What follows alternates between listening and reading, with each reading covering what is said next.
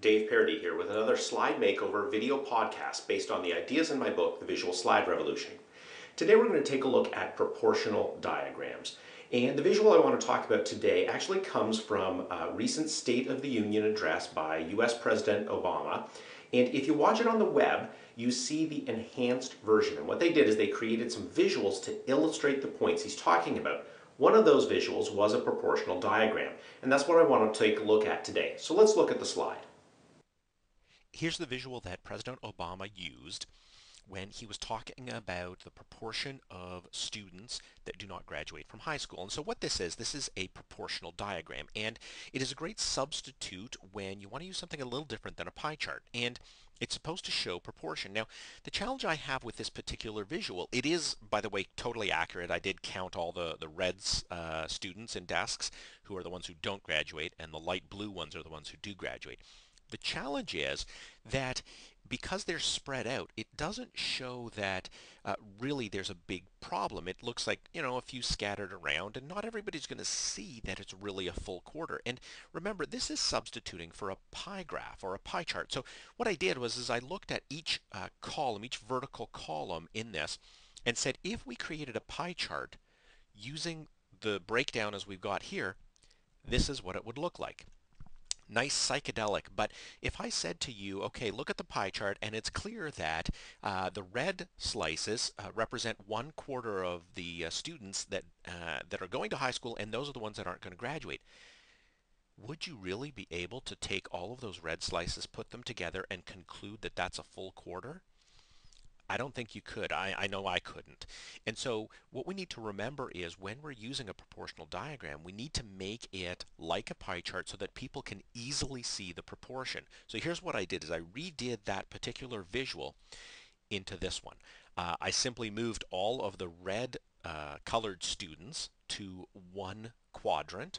And so now we can see clearly 1/4 of the students. Look at that big proportion. If that set of students doesn't graduate, that's a lot of folks we've missed out. We need to do something about that. So this sort of a proportional diagram is, I think, more effective because people easily understand it. Because remember, the point of a visual is to make it easy for your audience to understand. So some lessons we should learn about using proportional diagrams. Just before we go there, remember the book, all the information and ordering is at visualsliderevolution.com. All the rest of the information about my training, consulting, other resources at ThinkOutsideTheSlide.com. So what are the lessons in using proportional diagrams? First of all, remember that this can only be used where we would use a pie chart because a proportional diagram is an alternative to a pie chart. So where you're showing a percentage, or in this case a fraction, that would be a good time to think about using a proportional diagram. Just like in a pie chart, we want to group the related items together so that it's easy for the audience to visually look at it and see what that percentage or fraction would be.